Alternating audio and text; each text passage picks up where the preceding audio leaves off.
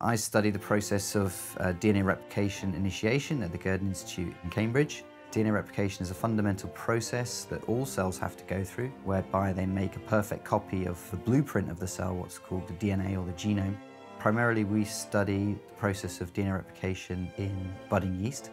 That is the same yeast that is also used to brew beer and bake bread, and it's a fantastic organism to work with because it is just a single cell, so it's very easy for us to manipulate it in the lab. Because budding yeasts divide every 90 minutes, we can get through experiments very quickly. What's much more difficult is to study the process of cell division in a whole organism that's made up of millions and trillions of cells, such as we are. And studying this process is important because errors during this process, or failures to perfectly duplicate one's DNA, leads to the kind of errors that are causative in lots of different kinds of diseases. Most importantly, DNA replication goes wrong during the process of cancer. In 2014, I was elected as an EMBO Young Investigator, which selects the top researchers across Europe under the age of 40. Part of the reason I was given this award was for our work on DNA replication in yeast and then to study the development of vertebrates.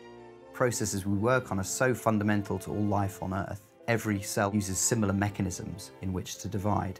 Then we've been able to directly translate these studies from budding yeast to vertebrate embryos.